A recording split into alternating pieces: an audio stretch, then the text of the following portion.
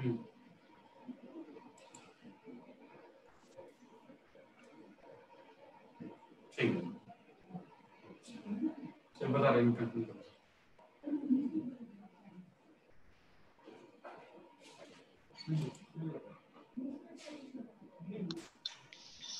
evening, ladies and gentlemen. I see Dr. Tharoor has joined us. Welcome, Dr. Tharoor. Thank you. Good to be with you. Thank you. Although you need no introduction, but let me do my duty and share my thoughts with the people here before I hand over to Mr. Sanjay Kirloskar, the president of AIMA. Dr. Tharoor, a formal international diplomat, writer, and a prominent politician, really needs no introduction, as I said.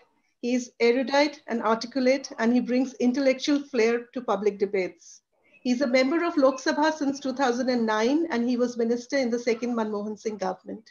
He's a former Under-Secretary General of the United Nations, an avid writer of fiction, history, and geopolitics. He's a best-selling author. He's also known for discovering and popularizing quaint English words, to put it mildly. So with these few words, let me hand over to Mr. Kirloskar. Okay, I hope I'm audible. Yes, Dr. you are. Tharoor, Ms. Rekha Sethi, ladies and gentlemen. It's really nice to see you again, Dr. Tharoor. It's been a long time since we last met. In fact, I believe the last time was... Good to see you, Sanjay. I'm afraid I'm having some audio difficulties. I hope that this will improve as the evening wears on. Okay, I think the last time we met was at the Indira Gandhi International Airport when you were rushing to catch a flight. That's right. Traveling during the pandemic is going to be very difficult, I guess. And I really don't know when Pratima is going to allow me to leave town. As we all know, the world has been in the grip of this lethal virus for more than 5 months now. And nobody seems to have a way to, found a way to neutralize it yet. COVID-19 has already killed almost 400,000 people, more than 400,000 people worldwide, including nearly 7,750 in India. Nearly 7.4 million people have been infected, and the virus continues to spread across the world. The global economy has been devastated. Most expect global output to shrink by more than 5% in 2020 from the 3% growth that was expected just in January, 5 months ago. Many sectors, I believe, would see bankruptcies and job losses, possibly aviation, realty, tourism, hospitality, retail, and maybe export-dependent manufacturing. Most banks and analysts also expect our economy to shrink in the current fiscal year. Even the State Bank of India expects a contraction. All these projections were made before the fourth installment of the lockdown was announced. And I think it's after what everyone says, it's after 40 years that India's economy is going to shrink. And globally, so much has changed over the last few years. For one, after becoming US president in early 2017, Donald Trump has proceeded to follow his America First program, tearing up old agreements, whether connected to arms limitation or global warming, and almost ripping apart the 75-year-old alliance with Western Europe. In fact, most countries probably do not consider the US to be a reliable partner anymore. On the other hand, we see the inevitable rise of China. I remember reading a book authored by the Singaporean diplomat Kishore Mehbubani called The New Asian Hemisphere, the irresistible shift of global power to the East. In it, he mentions the 5-point program drawn up by Deng Xiaoping, who was the paramount leader of China from 1978 until his retirement in 1992. I believe he was the first communist leader of China to actually have his own, plan his own retirement. Before that, they usually died or were pushed aside. His successors actually seem to have followed that plan perfectly. And President Xi is just following the last step. Russia under Putin seems to have come back once again to becoming a great power, while Europe and Britain seem to be rudderless. So where does that leave us? With one of the largest populations in the world and the world's 5th largest economy, we should have been in a good situation. However, even before the virus hit, our economy was shaky. Private investment and consumption were already falling. Now the job of India's policymakers has become even more challenging. And at the same time, China seems to be very active on our northern borders. And not only our border, but the entire South China Sea. So, as the audience knows, Dr. Tharoor is a prolific writer, but I'm not sure how many people know that he began writing at the age of 6. And his first published story appeared in the Free Press Journal in Mumbai when he was 10. I've read that his adventure novel Operation Bellows was serialized in the Junior Statesman just before his 11th birthday. As Rekha mentioned, many people make fun of you for your command of the English language, but I do Sorry, believe sorry. that I didn't say fun of him. I didn't say fun of, let make me say fun of that then. him. Let me say that He's because a I also fellow, am on WhatsApp. he's a fellow Stephanian. I'd never do that. Okay, for your command of the English language, but I believe that each of your books has been a bestseller. So people do love reading them. And in fact, I understand that you have now co-authored a new book called The New World Disorder and the Indian Imperative. So really, you're the go-to person on this subject. Before returning to India, you served as Undersecretary General at the United Nations. You have a PhD in International Relations from the Fletcher School of Law and Diplomacy. In any case, so much has changed in the past few years, and so much more is going to change in the near future. With your background about world affairs and knowledge about global as well as Indian history, we are all interested in hearing your views on India's options in the post-COVID world order. So it's over to you now. And after you speak, we will have a question and answer session. Dr. Tharoor. Thank you, Sanjay. I'm sorry to say that I seem to have a terrible internet connection today, partially because of a rainstorm in Delhi. So I would simply tell the organizers that if my sound becomes unstable, you might just want to turn off the video and just hear me, because I am afraid I only got about 25% of what you said, Sanjay.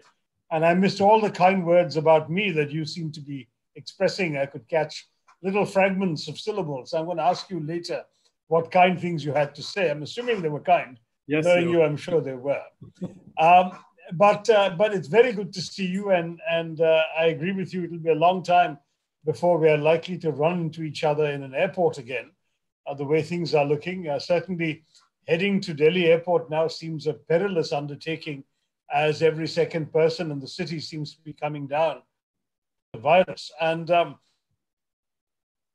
we can look beyond our immediate confines to the broader geopolitical picture, which is what I understand you all wanted me to address. Yes. I'll take about 10 minutes or a little more and talk about the broader picture, and we can go into specifics during the Q&A, depending on what's on people's minds. Though it seems increasingly likely that COVID-19 will inaugurate an era of what's being called deglobalization. The signs are mounting that the world may embrace isolationism and protectionism in a far more enthusiastic way than prior to the outbreak, including in India. We've already seen a number of indications of this. The pandemic has confirmed for many that in times of crisis, people rely on their governments to shield them, that global supply chains are vulnerable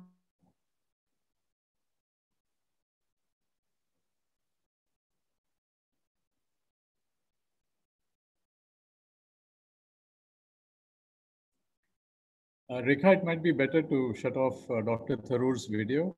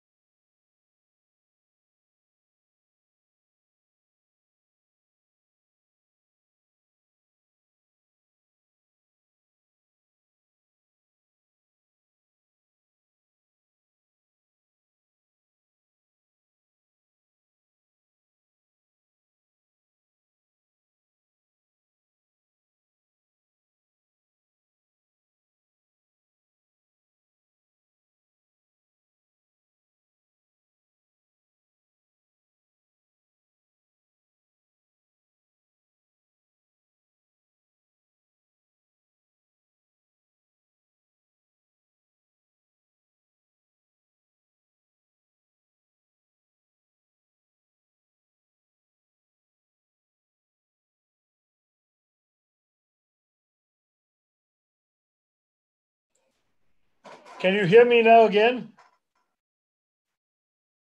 Yeah, maybe you'd Hello? like to switch off your video. It might be better. Yeah, I think right now the picture seems clearer. So I'm going to try. I'm Okay. happy to switch off the video, but in case people want to look at the face, we'll try. And if it seems to be getting bad, I'll turn off the video. Sure. Okay. So as I don't know how much you were able to hear.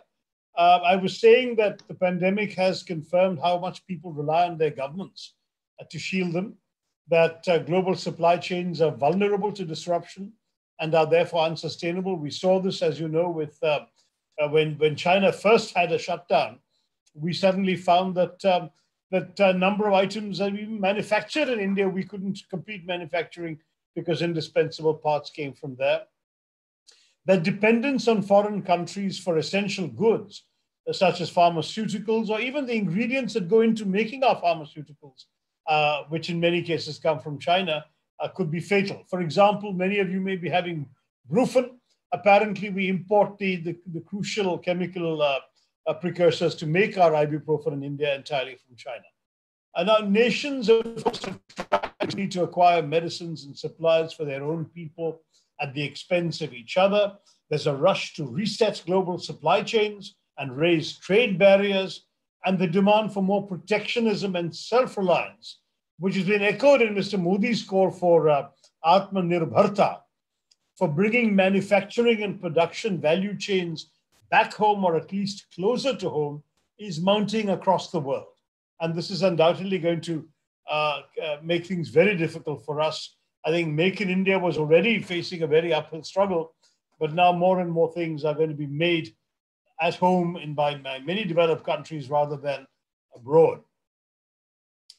Along with the global flow of capital and investments, multi-border pipelines, energy grids, international travel across free and open borders, all of these have become very vulnerable in the post-COVID era.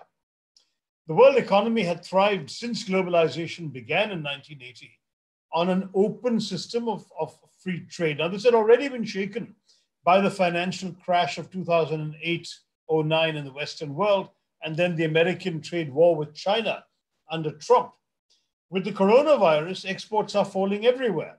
I think Sanjay may have mentioned this, but indications are that world goods trade will shrink by at least 30% this year, if not more. Meanwhile, the increasing pressure to decouple from China is mounting. So Japan, for instance, has set aside $2.25 billion in incentives for Japanese companies to pull out of that country. Now, that in turn will mean that without inexpensive Chinese labor and subsidized inputs, the era of cheap globalized goods, including for Indian consumers, may even be over.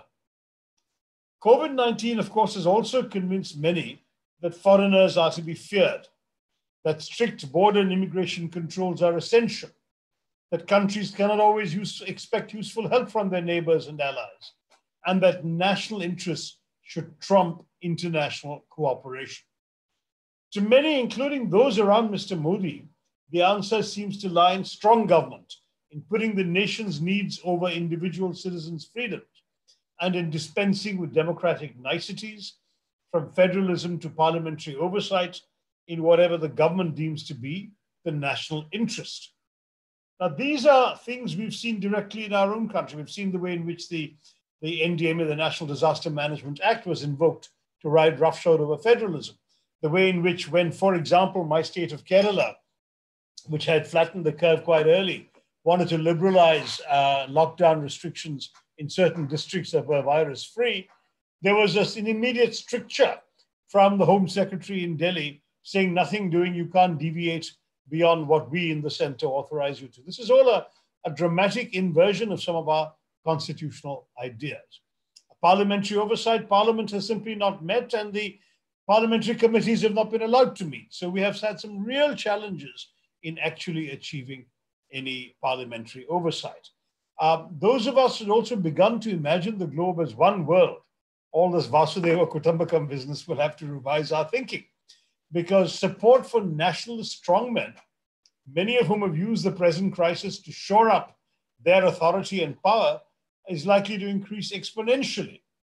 Already this pandemic period seems to have ushered in an increasing an increased fear of the other, with a capital O, as unfounded rumors and accusations against people blamed on the basis of their national, religious, ethnic, or regional identity have had a field day in many countries. In India, we know that citizens from our northeastern states have suffered racial discrimination because of their supposedly Chinese features, just as Chinese have had incidents of being thrown out of Western supermarkets, as many of us have seen the clips on our WhatsApp feeds. Social media and nativist populism have amplified prejudices. So the fact that a Puritan Muslim sect, the Tablighi Jamaat, had held a major gathering just before the lockdown, whose attendees spread the infection to many states when they returned home, was used to justify open bigotry and discrimination against Muslims. The atmosphere created by the virus has empowered those who seek to spread another contagion, that of communal hatred and bigotry. Now, there's no doubt that the COVID pandemic was a mega shock to the global system that is likely to disrupt the existing world order.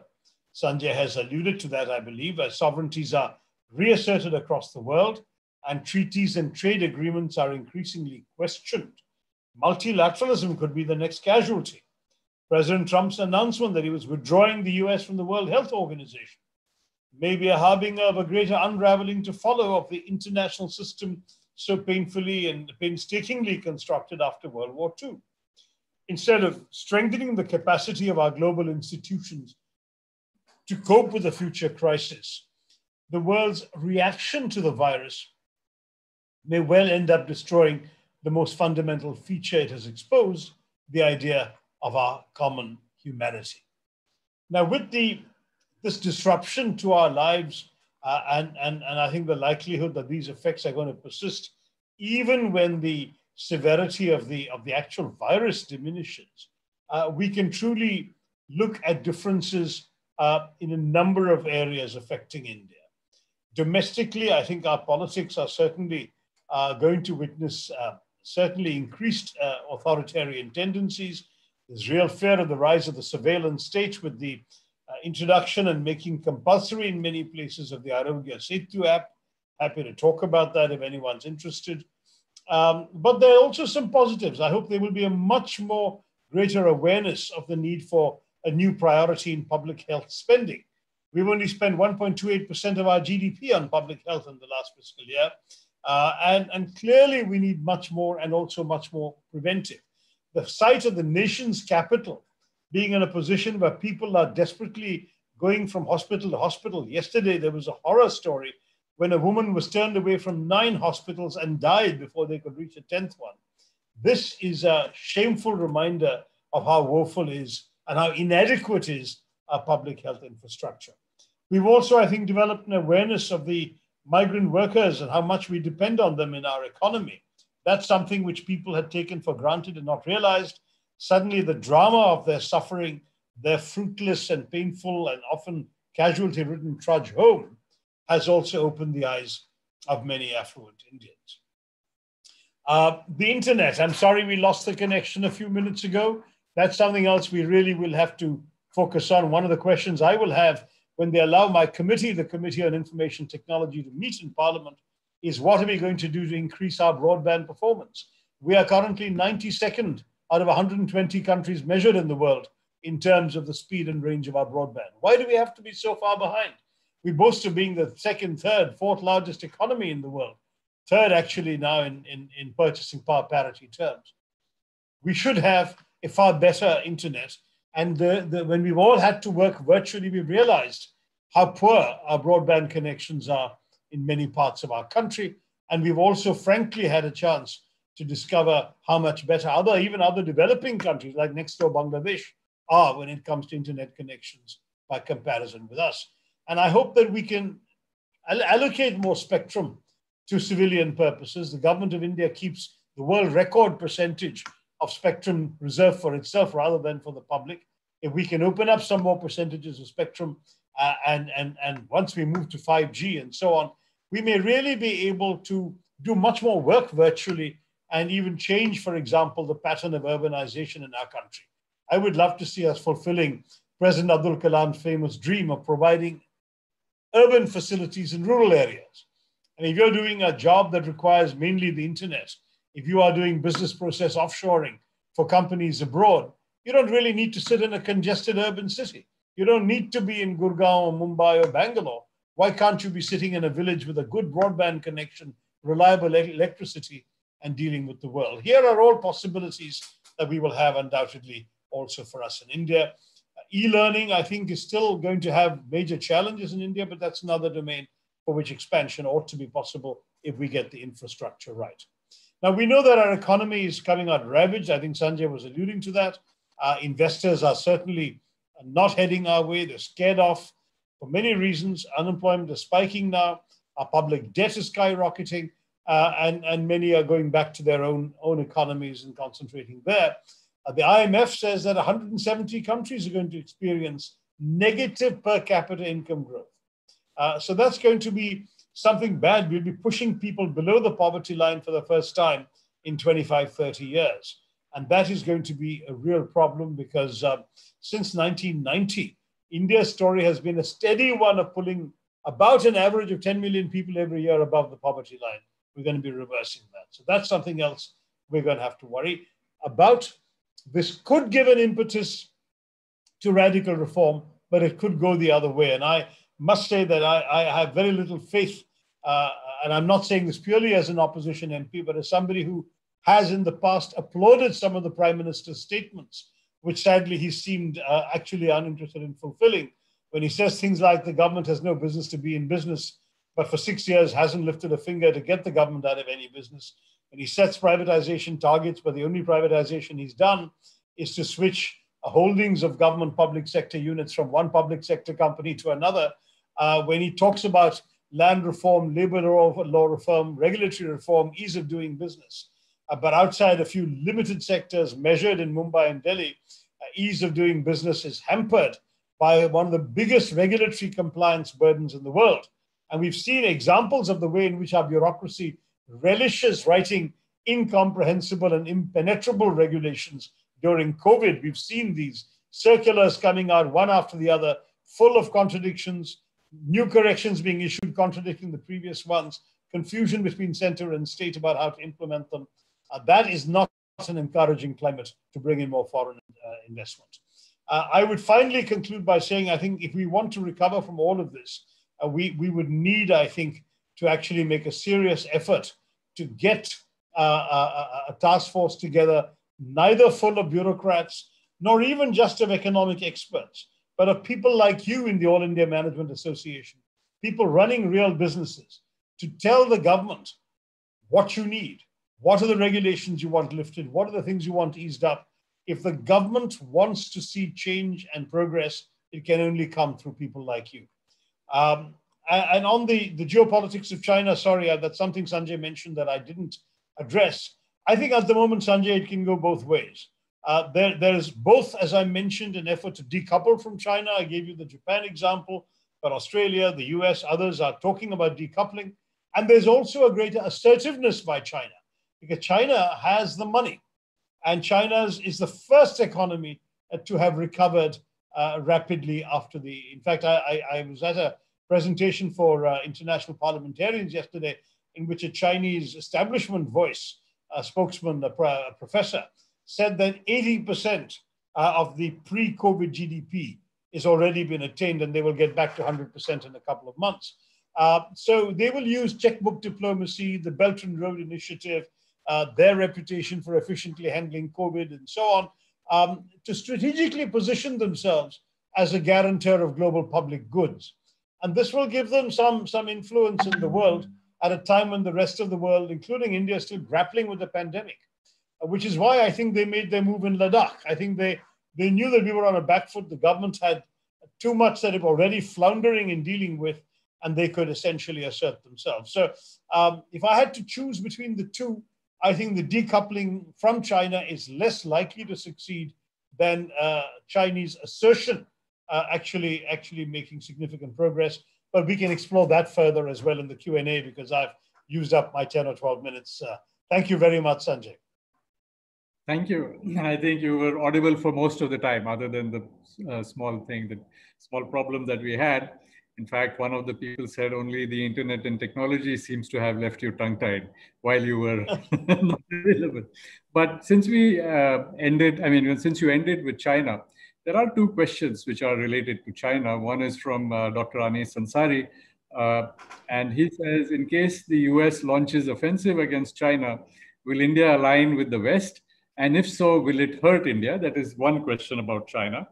And Mr. Jibu Paul, who is from Kochi, he says, president of Kochi Management Association, he says, sir, do you think India's bargaining power with China and US will grow in the post-COVID world?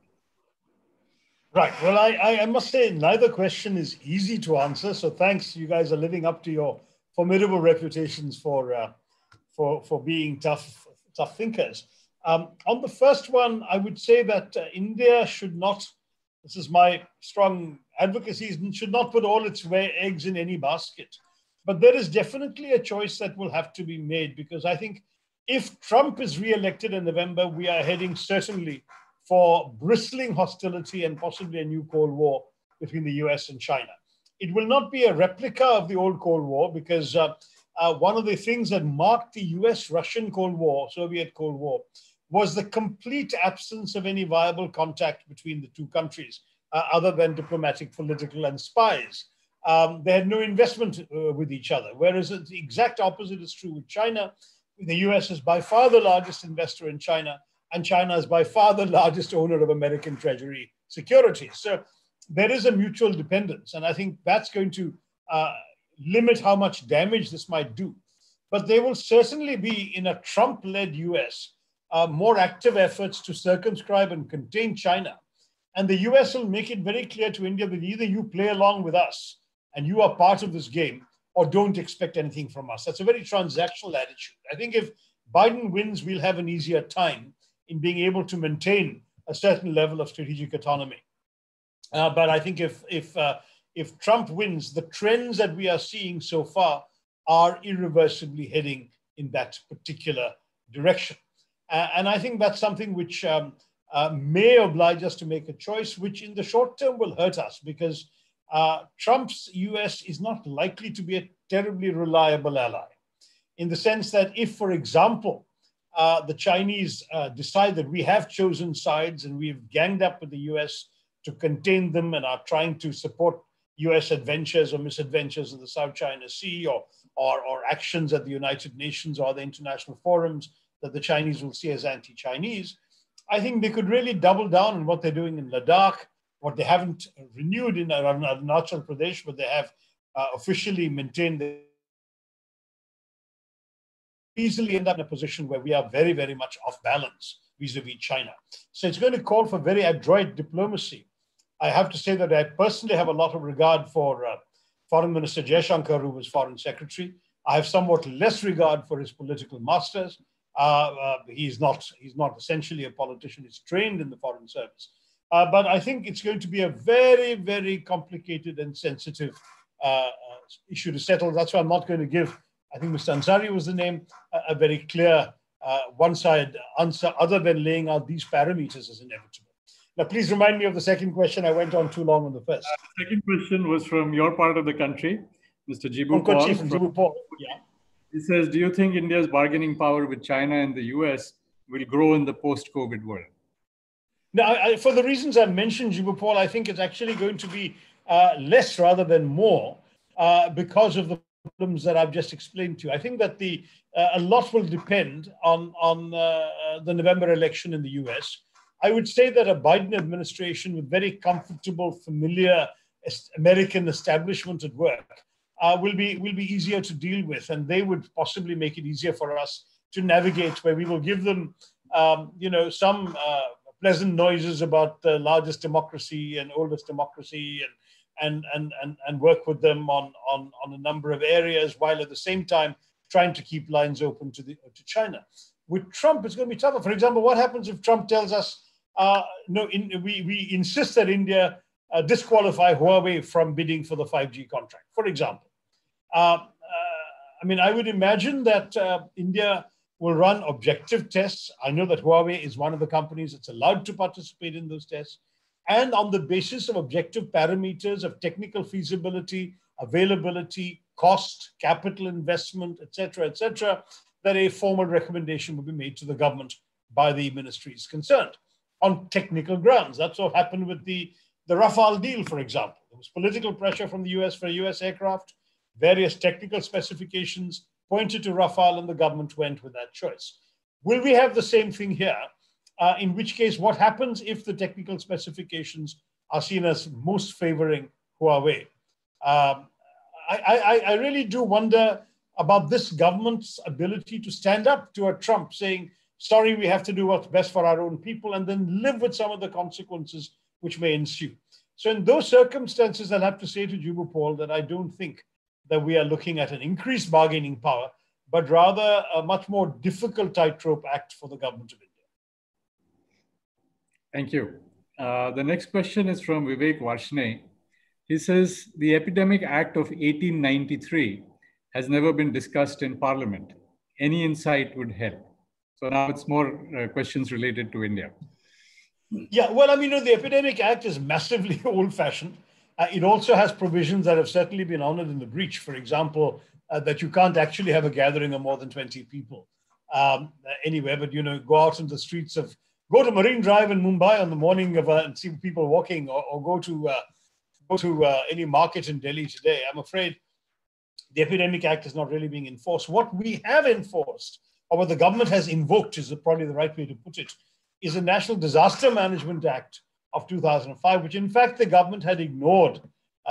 None of the states have fulfilled any of the provisions of that act in terms of coming up with a national disaster management plan at the center and state disaster management plans at the states. But because the disaster management plan can be read, Disaster Management Act can be read as giving extraordinary powers to the central government, which did not exist in the 1893 Epidemic Act, because we didn't have the kind of political structure we have today. That's the act that the government has relied upon. I definitely would agree with the implicit question suggesting that we should actually come up with a totally new act to deal with future pandemics, and with the world's increase in zoonotic diseases, with SARS, MERS, and now COVID. I think we may as well create an act that will equip us better to deal with the next one. Thank you. The next question is from Mr. Srinivas Dempo from Goa. He says, somehow the lockdown has not been able to control infection very effectively. What is your opinion on opening up the economy at a faster pace to balance lives versus livelihoods? Well, this is a very important question. And in fact, as chairman of the All India Professionals Congress, I led a dialogue with Kiran Mazumdar-Shaw on this very issue, which you folks are welcome to watch. It's on YouTube, and I've tweeted links. But I would say that it's very clear that we're going to need, we're going to need, if you don't mind, the Speaker of the Lok Sabha is calling. I'll just tell his staff that I'll call him back. Namaskar. देखिए, हाँ, मैं देखा कि बिरला साहब phone करें. मैं अभी एक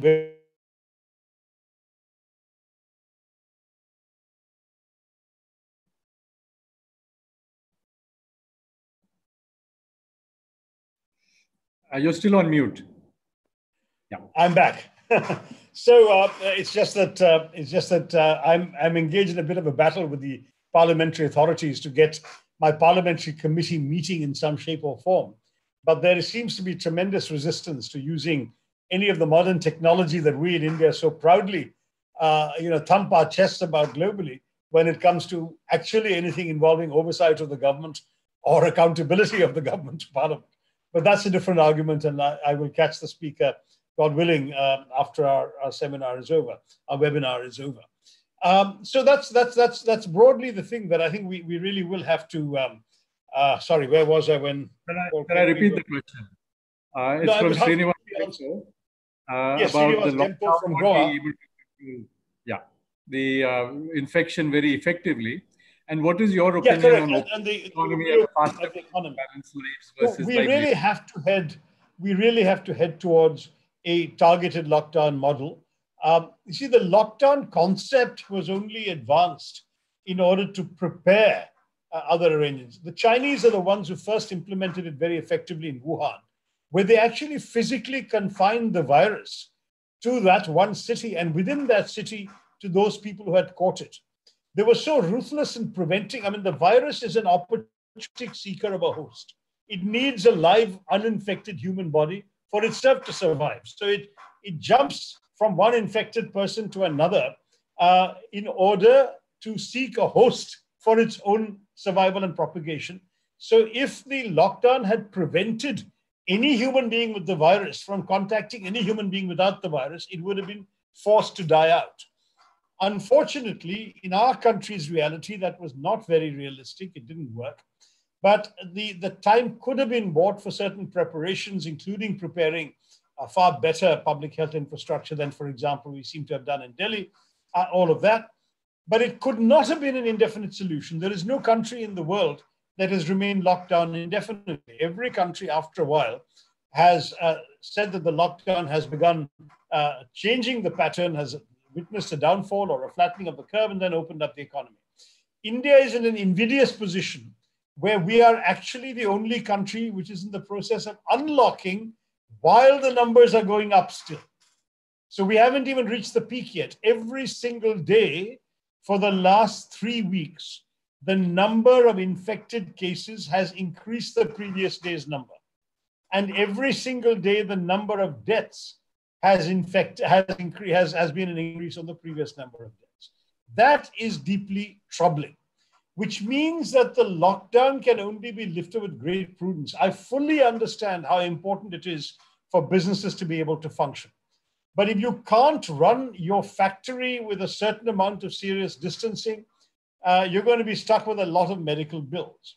If you can't keep an office physically open without people breathing into each other's faces, then you will really not be able to prevent, both for your own office, for your own staff, and for the nation as a whole, a dramatic increase in the caseload. So this is the challenge you're all facing. I think we will have to have a targeted lockdown. We can't shut down every office, every factory. It would be insane to do that. The economy cannot cope with that. But equally, it will have to be done with tremendous artificial constraints that we've never had before.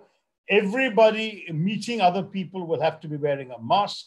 I've got some details, but I don't want to inflict them on you. They're available. You can Google them. For the number of minutes, for example, that it takes for these blessed droplets to actually come out and affect people. In other words, you can actually catch an infection from just talking to somebody, even while you're both wearing a mask, for longer than 5 minutes because of the number of droplets that are likely to come out even through the mask. So there are enormous risks associated with proximity, and that's why the circumstances of work will have to be very artificial. With that said, we have to have we have to lift the lockdown in every place where it's possible to lift it, because otherwise our economy will literally collapse. We're already hearing from the association that deals with MSMEs, AIMO, I think they're called, All India Manufacturers Organization, your association at AIMA, and they're saying that something in the neighborhood of 25 to 30% of all MSMEs will have to close if they cannot function in the next few weeks. And if they close, restarting them is going to be next to impossible. So we will need to do this. Thank you. Another question from one of our former presidents, Mr. Rajiv Kaul. Do we really have an option other than increase our trade and inward investment and geopolitical and defense alignment with USA, Japan, South Korea, and Europe, and also continue our defense pact with Russia and reduce our imports from China?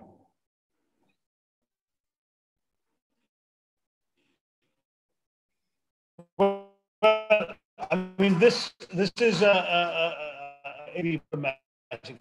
First of all, there is a different alignment occurring in the world in which we're very closely together. Because I think I better. Can you hear me, everyone? Because I'm getting a warning that my internet connection is unstable. So I'll switch off my video. Hope you can still hear me. Okay? Can you still hear me? Just nod, Yeah, Sanjay, I can see you. yeah, it's okay if you can If you can switch all off the hear video. me, I'll carry on talking, but That's I've better. stopped the video. Yeah, And that's yeah, so the Russians and the Chinese are getting closer together because of the fact that they both see themselves as having a certain common view of the world, a certain common view of what domestic situation is necessary for them to achieve their objectives. They're both running very similar sorts of systems, though the Russians no longer use the term communist. There is no question that they both have comparable authoritarian degrees of control over the public and over the economy, over the media, and at the same time, they both have a very aggressive external policy, whether it's Russia and Ukraine and Syria, whether it's China in its own neighborhood and beyond. We're looking at two countries that are converging more and more. India still has a tremendous dependence on Russia for its equipment. As you know, as recently as last year, we completed the purchase of a major aircraft carrier from there. So we do have an awful lot that we need to continue to keep links with the Russians for spares, for servicing of parts, for repairs, etc. We just can't suddenly reduce our links with them. We have to maintain that connection.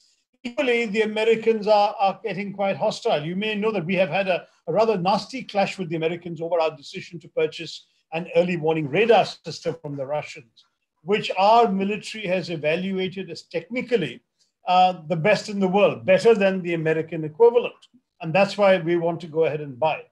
But it's going to take a certain amount of give and take on the part of the Americans to accept that there are some areas where the Indians will not make them happy and other areas where we might, and that in turn we are going to keep our doors open with the Russians and the Chinese as well. That kind of thinking, which one associated with the more sophisticated American diplomatic era, I'm afraid is perhaps not the kind of thinking that we would expect to see from the likes of Mr. Trump. And that's why I say that even to answer this question, what happens on the first Tuesday in November in America could be pretty important and decisive. okay. I'm aware that 7:45 is your hard stop. So let me ask. We can go on, since there were interruptions, we can go on for another five minutes and take another 2 minutes. Okay. There are two questions, both dealing about the international viewpoint, your international viewpoint. One is from Mr. Soni from Thrissur Management Association. He would like to have your views on the withdrawal of US and Brazil from the WHO. And Sivasis Day says, do you feel the virus will do what the great world leaders have not been able to do, that is bring the world together better than before? But earlier you said that may not be possible. It doesn't look that way. Can everyone else hear me? Because I hope my connection is not bad. I don't get such a signal. Yeah, we can hear you, Mr. Kirloskar. I think Dr. Tharoor the problem is with my Sarkari connection in this. Okay, so the question. This was. I'm quickly scanning the chat questions to see if I can spot the question you picked. Yeah, it's share your view on withdrawal of US and Brazil from WHO, and will the virus bring the world leaders together, which I think you've answered before, but yeah, WHO. I have mentioned this in my talk, that the WHO withdrawal by the US is an extremely disturbing development as far as I'm concerned, because there is no question in my mind that this crisis has actually demonstrated that we need more international cooperation. The world should have got together, identified much earlier that we had this virus, been able to come up with a point of saying, here's what we all need to do together, here's how we share information. It seems to me that the US and Brazil withdrawing would actually just undermine the capacity of the global institutions that the rest of us also need. Now, I know that the objections to the WHO's even the accusation of culpability in spreading COVID-19 has been made by the US. They said WHO ignored red flags from Taiwan. underplayed the seriousness of the crisis, provided blanket clean chits to China and all of that. But the truth is that these UN organizations have been set up by member states precisely to ensure that the member states call the shots. There is no UN agency, not even the Secretary General of the United Nations, for example, who can send someone to a member state without that state's consent. So I've got it on reliable information that WHO wanted to send an independent group of experts to Wuhan in the second week of January and were denied visas. And there's nothing that you can do about that, because the same would have happened or could have happened with the US or Britain or Russia or other powerful countries. But that's the way the system has been designed to do. And I think that if anything, we should be coming together to reform these systems and say, how can we ensure greater genuine autonomy? That if we put the right people in charge of these organizations, we entrust them to make independent decisions that go beyond the national interests of any particular country. That kind of international reform, unfortunately, is not at the moment on the cards. And this, instead of saying that we're going to withdraw, which is what the US has preferred to do, I think we're going to really be better off sitting together and renegotiating treaties and trade agreements to strengthen the autonomy of these institutions. Now, that's my view. I'm not sure that India, in any case, has expressed anything but concern about the US withdrawal. We are currently chairing the intergovernmental executive body of WHO, and Harshvardhanji, our minister, is there. I hope that he will try and work even with the outgoing Americans to say, listen, we need to have your help and involvement. How can we reform this organization together as governments in a way that will encourage you to come back? That, I think, is the role that we should play. I would honestly say that if every country starts putting their sovereignty and their individual interests ahead of multilateralism, then the entire edifice we have constructed since 1945 of international cooperation, which stands to benefit us all, will collapse. And then I think we'll be completely back in a sort of law of the jungle, which is frankly what led to the horrors of the first half of the 20th century, when we had 2 world wars, countless civil wars, massive human rights violations, the horrors of the Holocaust in Hiroshima. That was the world that was sought to be prevented in future by the setting up of the international system in 1945. Do we want to throw that away? I certainly hope not. But Trump doesn't have either the intelligence or the vision to understand the importance of this for the rest of us. We have to collectively educate the American administration. We have to, of course, hope it's a different administration from November onwards, but it may not be. Okay. One last question, perhaps, Sanjay? Since you can see the last 2 questions, the next question, I'll repeat that. And I will end with another question. There are 2 questions, they talk about the same thing. So Mr. Ramesh Jalli says, is this another political speech running down the government while much of the muck raised is a carry forward from previous regimes? While Mr. Pradeep Marwa, which is the last question on the list, says, I sincerely hope that all politicians will come together in matters of life and death. Any response to that?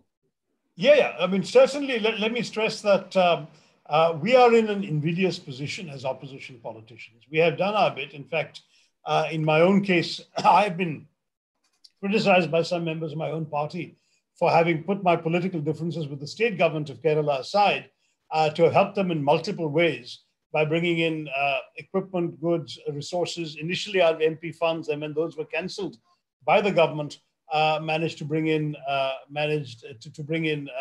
other donations and assistance. And I praise the Kerala model for the way in which it was actually effectively dealing with this. And this is not appreciated, because what happens in our country's politics is this. If you try and ignore your opposition responsibilities to put your shoulder to the wheel, immediately the cry goes up, what a weak opposition, where is the opposition? They're absent at the switch, they're giving the government a free field day, etc.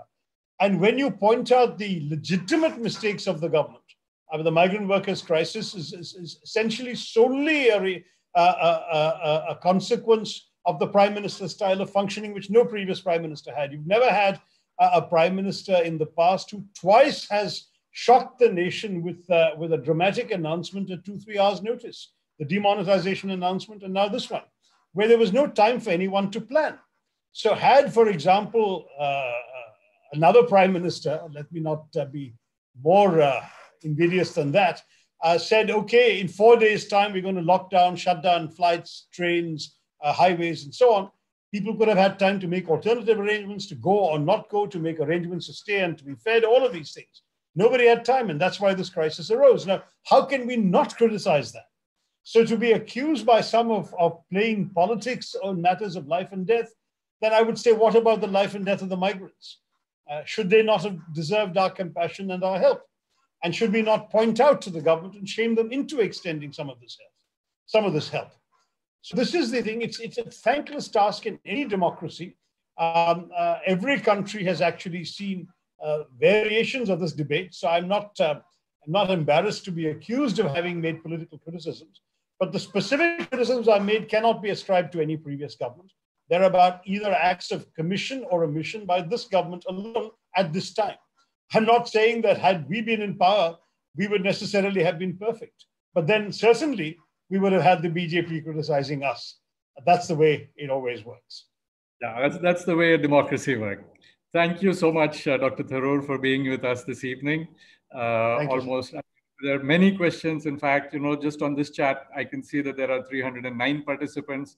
But Rekha tells me there are over 41,000 logged on Twitter and Facebook and other social media. You, as usual, continue to be as popular as you have always been. Thank you so much for joining us this evening. We really appreciate your presence on this webinar. Thank you. And I'm going to call the speaker now. So all the best. Thanks very much, and have a good rest of your meeting. Thank you. Rekha, would you like to end this, or have I done your job? You have, but let me add my thanks to yours. Thank you, Dr. Tharoor, for once again joining us on the AIMA platform. I hope we'll have the pleasure of having you with us for future events also. Thank you very much. And for the delegates, our next Leader Speak session is on the 18th of June with Mr. Claude Smarchta. So look forward to having you with us again. Thank you, Rekha. Bye-bye. Yeah.